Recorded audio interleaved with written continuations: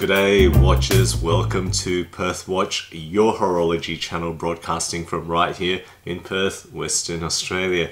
Today I am featuring a piece from, I think it's kind of a new company based mainly in AliExpress retail. This is going to be just a little bit of silly fun. Yes, it is an homage watch, but it's an homage of something that is relatively unique and quite innovative in design, actually.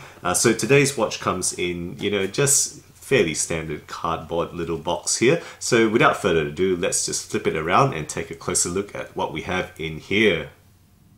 Alright guys, so here we have the package on the table.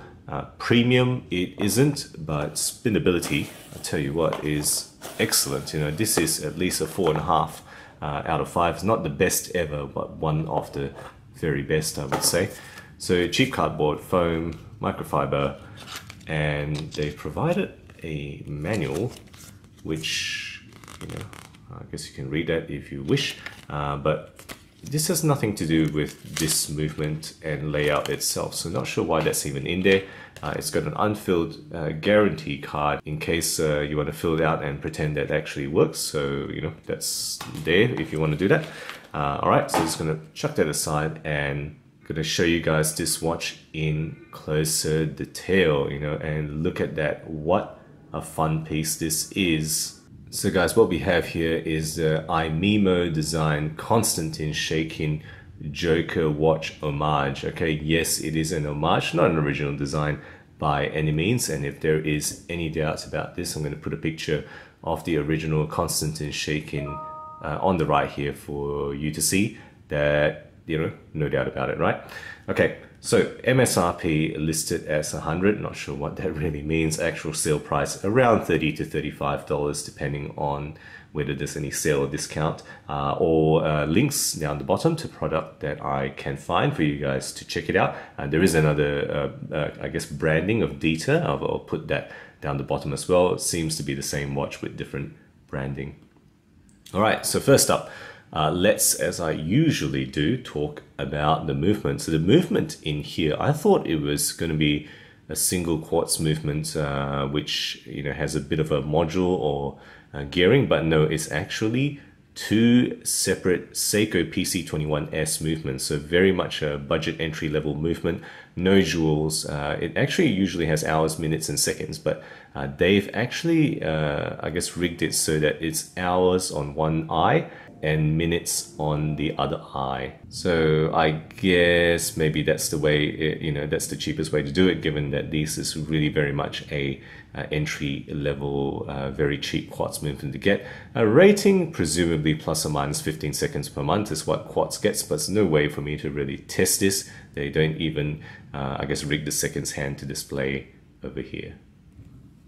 Okay, talking about the case now. The case is in some sort of steel. I suspect it's not 316L steel. It's 42mm diameter, 11.2 millimeters in thickness, from bottom to top of the glass there, 20mm lug width, and lug distance of 47.8 millimeters between my thumbs there.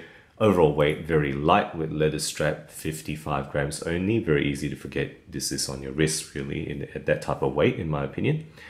Finishing wise is, as I pan it around, you'll see 100% polish, and you can see my camera there.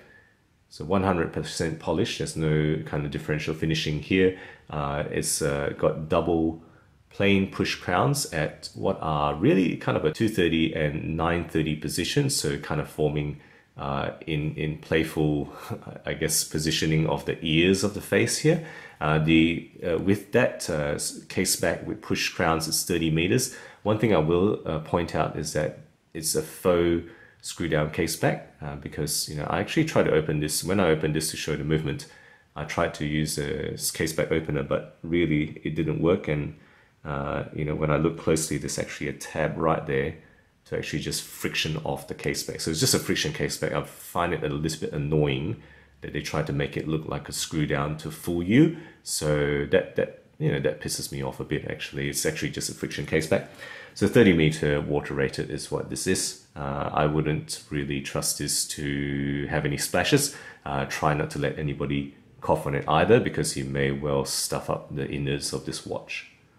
Okay, so moving on to the dial now. So the dial here is, I guess, a textured white dial. There's a radial pattern that is variably reflective. Hopefully, I'll try to pan this around. As I pan this around, hopefully you can see that the actual reflection, of the surface of the dial here changes depending on how the light falls on it. And I presume that's actually taking off the real thing. There's I guess a texture that reflects the light variably between kind of a brighter white and more of a light gray. It's got applied clou de Paris pattern on the forehead and nose, or bridge of the nose there. It's got applied eye rings, and then I think the red lips are kind of embossed, kind of polished gloss red lips there. It's got matte white discs for the eyes, with that black dot, so that's the pointers for the hours and minutes that you can see there, so the hands, so to speak. And then it's got a matte black disc with a red tongue. Okay, and you can see that tongue. I don't know what changes its position. I can't get, there's nothing linked to the crowns, and there's no way I can kind of manipulate that, but it does change position from left to right, and I don't know when it does that. It's a little bit creepy actually. So if you know how to manipulate that tongue position, let me know, but I'll put screenshots here of different positions that I have in fact seen this tongue in. There is no lume on this watch, and I guess that's something you may just have to put up with. Above the dial is a flat mineral crystal, nothing more than that.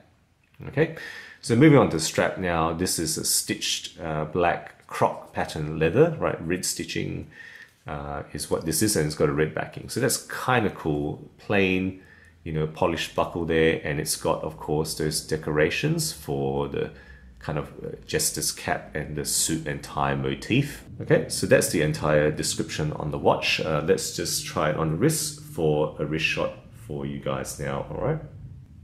And there we go, guys, the Aimimo design Konstantin Chaykin Joker homage on my 17cm wrist. That's how it sits. So remember, 42mm diameter, 47.8mm lug-to-lug width, or distance I should say, and just over 11mm on the thickness there. That's how it sits. Okay, there we go. So what have I enjoyed about this watch? It is such a conversation piece, isn't it? Immediately people want to stare at this, and it's a great one. It certainly has gotten quite a lot of comments, and it starts conversations as to what exactly this is trying to be. And it's really a fun design. It's a budget homage of what is a fairly famous, iconic design.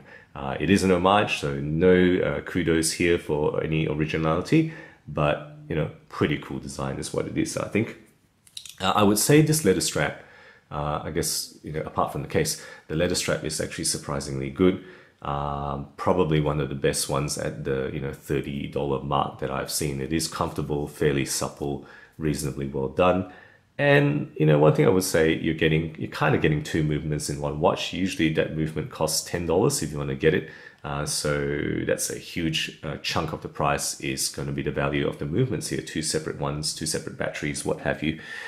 What are the weaknesses? Well, basic quality and feel is what I would say. I'm not even sure whether this 316L steel, it probably isn't. It may be something like 304L steel, but let me know if you know for sure. And, the construction is fairly simple. You saw the open case back. There's nothing very solid about it at all. As it's closed up and sealed up, it's okay for a $30 watch. There is no lume, so if you want lume, this is not the watch for you. And then I did mention it's a faux screw back, which I think is really annoying. I don't like that they've done that. Shame on them for trying to fool people into thinking it is a screw back construction. It is not by any means. And then overall, I would say, it is definitely basic functions, right? Just hours and minutes. There is no seconds here. Not everybody will want that. So, if you want seconds, this is definitely not a watch that has that. And it's also challenging to read, right? It's not something that you're going to be able to glance and get the time. takes some getting used to, and even when you're used to it, it's going to take you some time to read the time. I reckon that's what I found in my experience. Lastly, I would say, of course, ultimately an homage. And if you don't like homage, if you don't like a watch that has taken the design from someone else and kind of done an homage, this isn't for you. Okay, so there we go. You know, a little bit of silly fun on this watch. This is my thoughts on this Aimimo design. Let's flip the camera around now for the wrap up. So there you go, guys, my review of this homage of the Konstantin Chaykin Joker watch. You know, something that is really quite unique and very eye-catching on the wrist. Let me know your thoughts on this, you know, rather fun little piece, maybe silly little piece you might think. You know, just let me know how do you feel about it. You know, would you wear something like this, or do you think it's just a little bit too ridiculous? Guys, as always, if you enjoy my videos, do consider subscribing. New content every week, always aiming to be objective and unbiased about all things horology. Thank you again for sticking with me, and as always, I'll catch you guys again next time.